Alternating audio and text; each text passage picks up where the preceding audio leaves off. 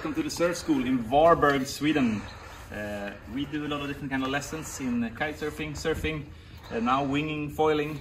Been onto the wing since 2019 when we started with the wing scene started to grow. We're gonna give you a few reviews of some different equipment. We're on our way out to do a bit of testing here this morning. Our review is mainly going to be about the feeling about the gear, how it feels. I'm not super tacky into exactly the different kind of dimensions, more about how it feels in different kind of conditions, especially in our Scandinavian conditions. So jump in. We're going to talk about the Eagle today. 790, amazing foil. Beautiful weather. Welcome to the Surf School. So what I want to talk a little bit about is the new F1 Eagle that just came out. And we've been using this. I got the 790 with me to, what we got here? I got the 790 with me to South Africa in February. Just the day before I left, I got an email that we can get one of these. And I thought, man, it's going to be too small for me. I'm 90 kilos, 187 centimeters. So I thought this foil would be way too small for me. And I used it in South Africa, strong wind, did a lot of downwinds on it. Was super impressed about the foil.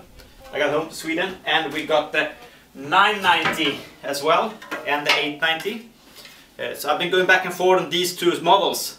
The 990 and the 790. Quite a big difference on them. Both of them are high aspect foils with a 9.5 aspect ratio. So really high aspect.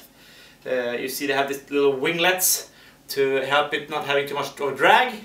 Looks a bit scary. Had a few sessions on them and I still haven't hit that little edge yet, so that's been fine.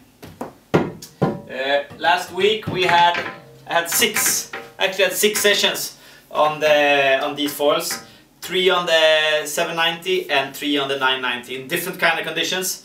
And now I just felt like it was time for me to tell you a bit about my feeling about these foils, how they react in the water and what kind of conditions you want to use them for. I was thinking of starting with the 790 that we actually had in that I used in South Africa. The 790 has a 3x short fuselage, so it actually turns very well. The 990 also turns really nice, but if you have, like, especially if you go and you like chase bumps in the ocean and you're drifting down and doing a downwind, and in our Scandinavian waves or our Swedish waves here everything is wind generated, so the wave doesn't get super steep. Then this foil turns very well as well. When the waves get a little bit steeper, of course then the angle of this, because it's such a high aspect, has a tendency to go out of the water a little bit for me. But in our kind of waves here in Sweden it turns really nice. A lot of speed. You can see we were doing a few downwinds here with some other friends, and it's so stable, so it doesn't feel like it goes super fast. But when we saw pictures of it, when you're riding with someone else, it just goes so much faster. The acceleration in it is amazing, and the glide of it is so good. The 790 I used in a lot of really strong wind. The cool thing, because it has that speed and generates speed and glide, you can be quite overpowered with your wing. Because a lot of times I got a little bit stronger wind if you're on a long downwind and the wind started to pick up. So instead of getting overpowered, you just have that speed, just keeps on pushing you, so your arms don't get too heavy with the wing. So I noticed that I could use the 790 in really strong wind, like 30 plus knots. Last week I had 2 sessions on a 30 plus knots there as well, and I was on a Strike V250, and I was fine. There's a lot of power, but I could get up nice and fast. I was on the board 44 liters, but the foil was handling it very well. So you catch a wave really far out, tack all the way up, it tacks very well, get up to the point, you cruise it up, you get one wave, and first you go left, you can like cruise it to the left, the swell is building in, you come in, you go to the right, you do a few turns, and then you see a lot of times if it's like a wind kind of swell rolling, the swell goes from one wave and it drifts back to the one behind. Then you just generate speed, you go over the wave, go to the other wave, and you go straight into the other wave, just 2 pumps. So the glide and the pumps in these ones are amazing. In the beginning when I was riding this, I was struggling a little bit with the foil that like sometimes you just fall straight through down the water, so you don't really keep it up in the sky. So it's a little bit, it's quite more technical to use them. But when you're up riding, when you ride it with speed, when you keep the glide, it actually behaves very well. So a really fun foil for someone that wants to have something in strong wind. You want to go have a lot of glide, you want to have a lot of speed, it actually turns well in waves. But just to have that acceleration you get from these foils is amazing.